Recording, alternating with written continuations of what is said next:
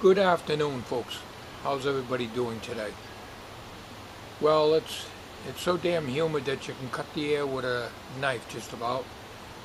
Although it's 80 degrees, which I hate. I hate anything 80 and above, but there's been no activities outside here. It's been too damn hot. And it looks like it's going to rain, and I don't know if it will or not, but anyways, nothing much has been going on. I probably remember telling you at one time or another that when I was a kid I used to help my dad landscape. Well, that was only like when I was 12, 13, 14 years old, and I used to go with him on landscape jobs and so forth, but I was never interested in it, and working in the hot sun and stuff. But I planted some grass seed about 3 weeks ago over on the other side there where the gen house is, and I bought a bag Grow Anywhere for $4 at Walmart, and I was going to get a little more to add in the area because there's some spots that didn't come up. And I went to my local hardware store and they want $7 for a pound of that stuff. But he mentioned something about perennial or something. I'm not sure. One comes up once a year, like flowers, and does not come up again the following year. Ooh. Well, I'm not going to go out and buy any more seed if this don't come up. Let me just show you what I've done over here. It's coming up pretty good. Of course, I didn't cut it. And what I did the other night, around 5 o'clock at night, I went and got 2 bags of potting soil and threw it on top, sprinkled it on top of the grass. But in areas like this, it didn't come up. And here I did not seed it because I have to walk around here and get into the gen house. But eventually I would wanted to do this. And then over here, it needed more seed. So I was going to go and throw some seed down, and I figured if it's going to rain, it can just be soaked in, and I could rake it in gently in here, because this area was, basically like this, no topsoil at all. So I just put some potting soil on, because that's what I got at the Christmas tree shop in the mall. So my local hardware store carries a 40-pound bag of topsoil.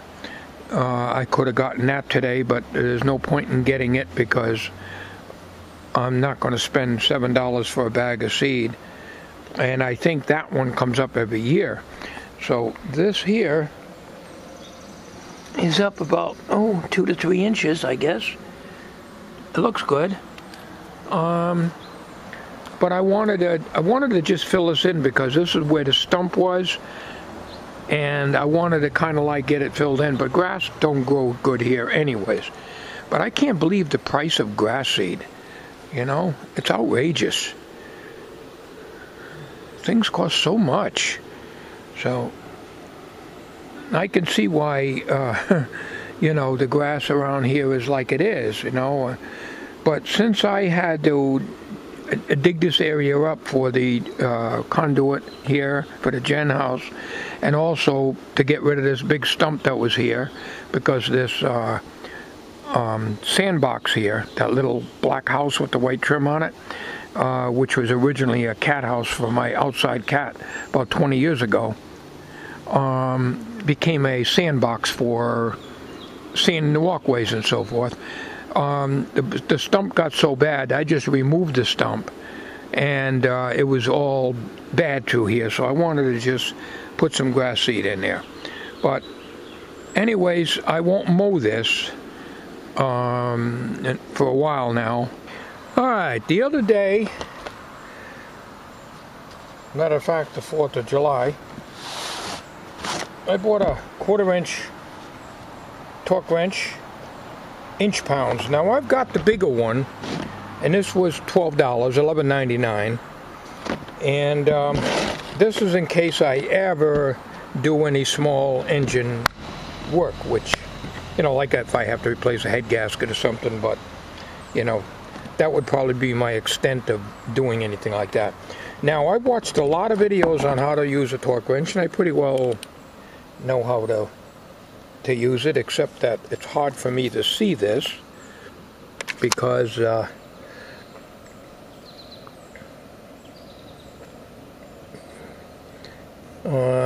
it's not bowl type, it's engraved. But anyways, there are videos on how to use this, and always keep it loose when you're not using it. But I've even asked one of my channels I'm subscribed to a question about this, but I got no response. He had a video on how to use a torque wrench, and I watched a lot of them and pretty well know how to use it. That's not the problem. The problem is they're telling you in the instruction to back off this knurled nut right here. Okay? See this right here? Okay, back it off, and then make your adjustment to wherever you're going to be here.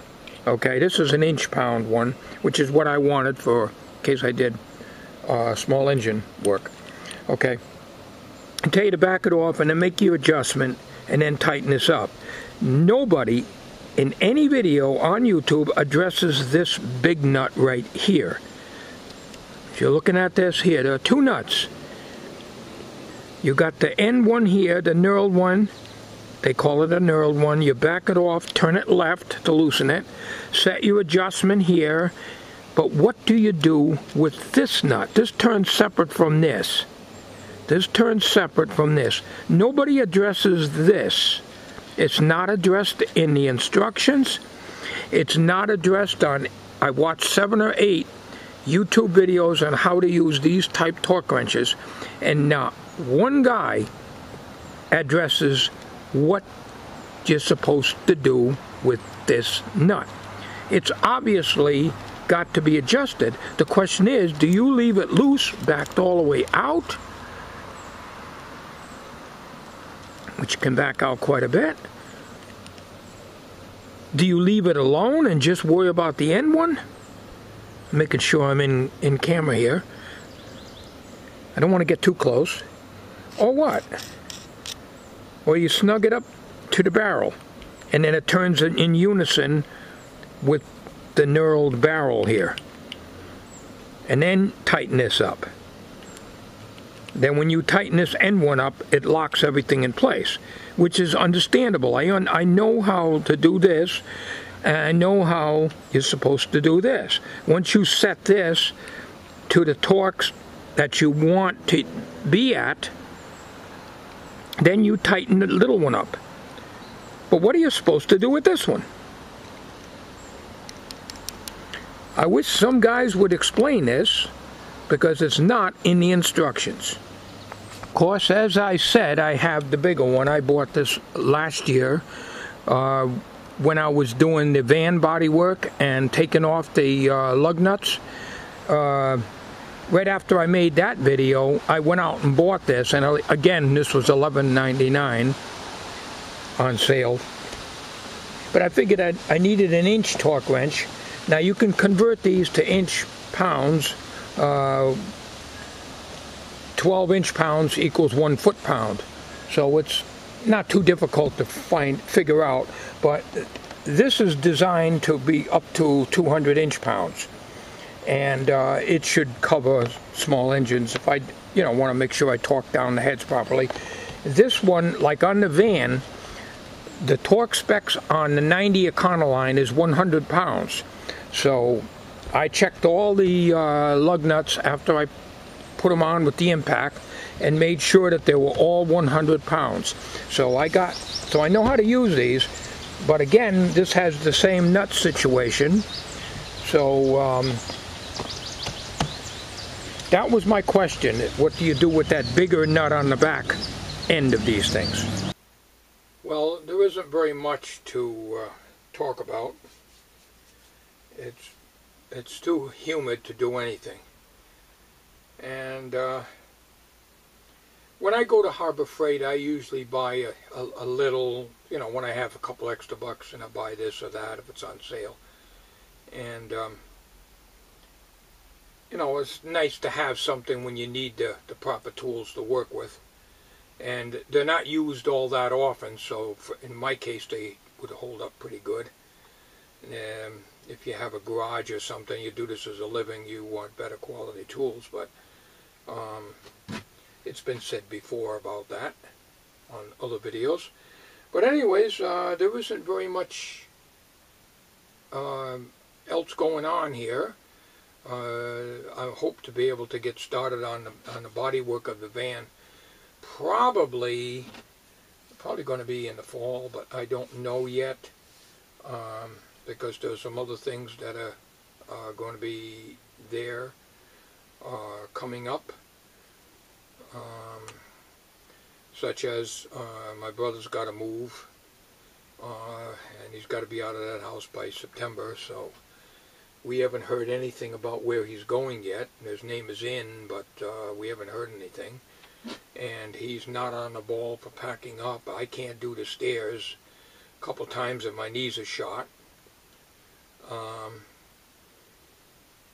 It was killing me when I got rid of all that stuff up in the shop there on the last event.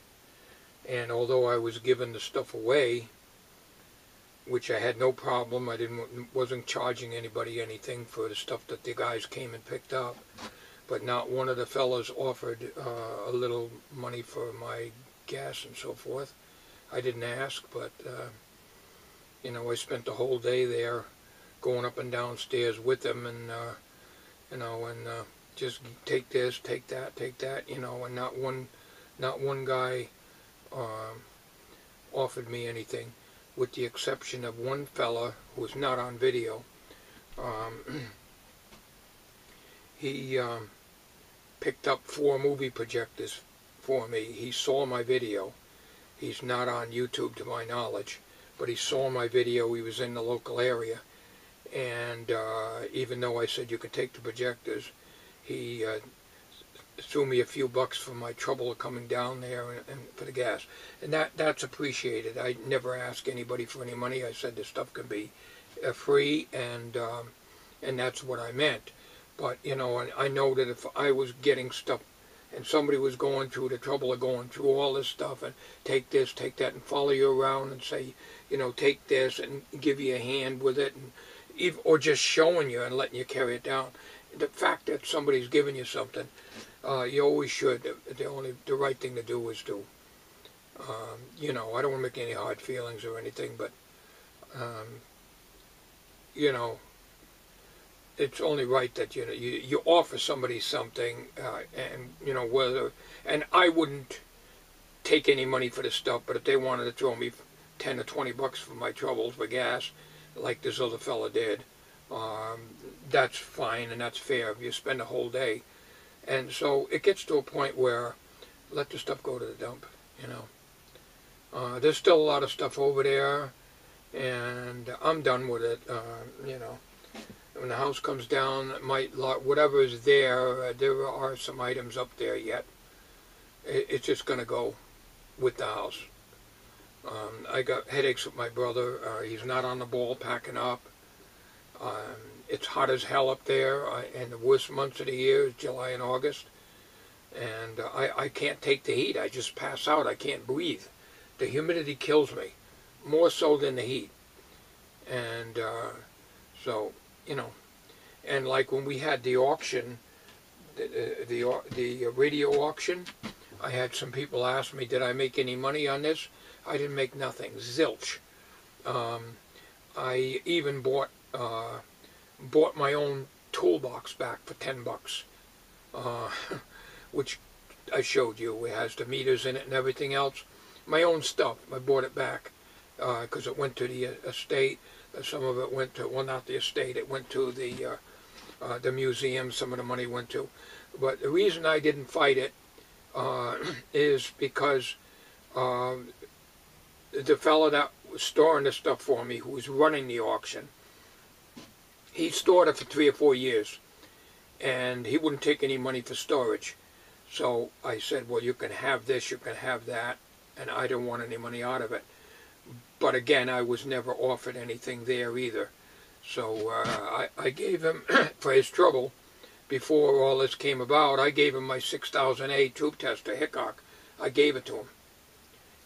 And my good a good soldering station.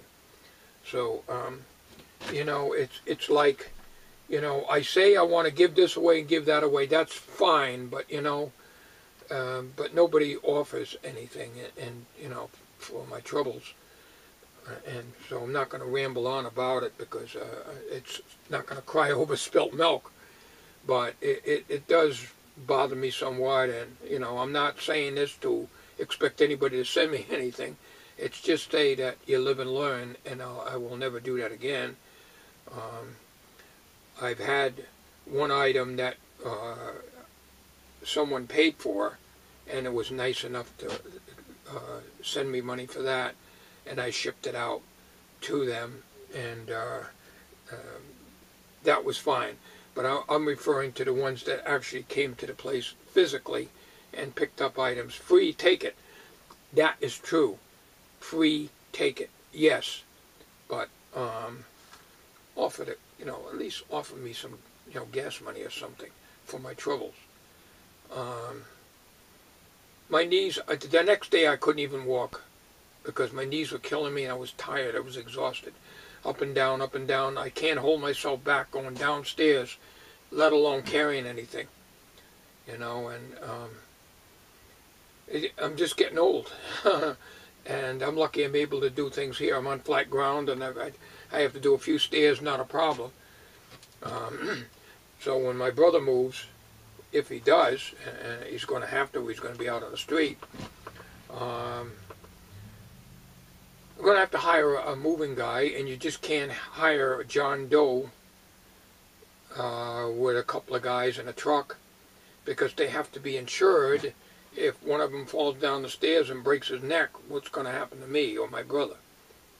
We don't have any money, you know? So we have to pay, or he would have to pay, with his, got some money, a few bucks in the account. So he would have to pay for a moving guy, and I'll have to supervise him, basically. So I still got to do stairs, and, you know, I'm not looking forward to it. I'm going to end this video now, and I'll probably do a lot of editing on it. Thank you for watching. You have a good day.